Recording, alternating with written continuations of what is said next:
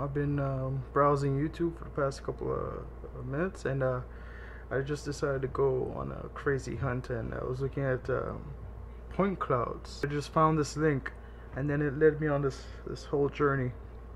But the crux of it is, remember Euclideon from last year with the unlimited detail stuff that people are calling a hoax or fake. I think they just kind of released some new tech. Let me show you that. Let me show you the journey. Make sure we can focus for you guys. Alright, so that should be good.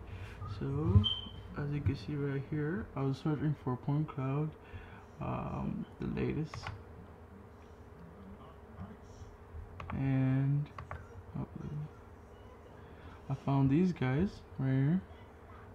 Aerometrics point cloud rendering by Euclideon, and it says in the description that they're using is it, where would I find it? Oh, on the video actually. So let me play that video for you.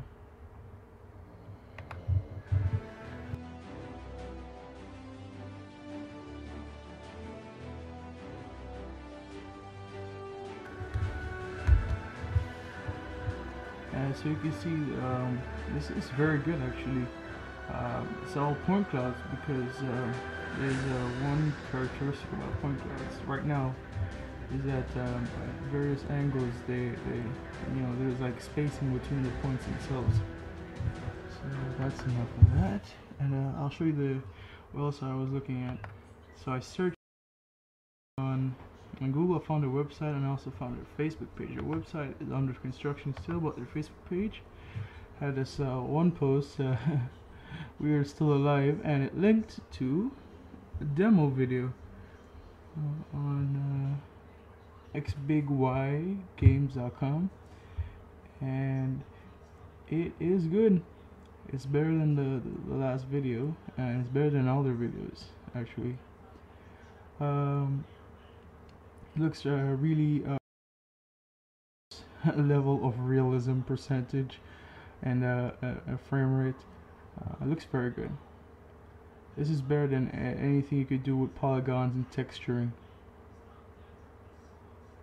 Look at the detail on that rock. There are a couple of things that we're still not sure about. There are a couple of things that I'm not too sure about for point clouds. One being animations. I haven't really them talk too much about animations and how they're gonna animate stuff, and stuff like that. The basics. But let me know what you think in the comments below, and yeah, peace.